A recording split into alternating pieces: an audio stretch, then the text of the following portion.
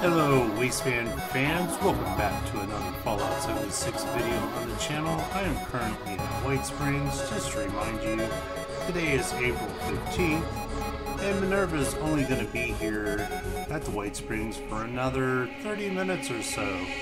At game reset, she will be packing everything up and heading back up to Foundation, so she won't be available again until the 22nd.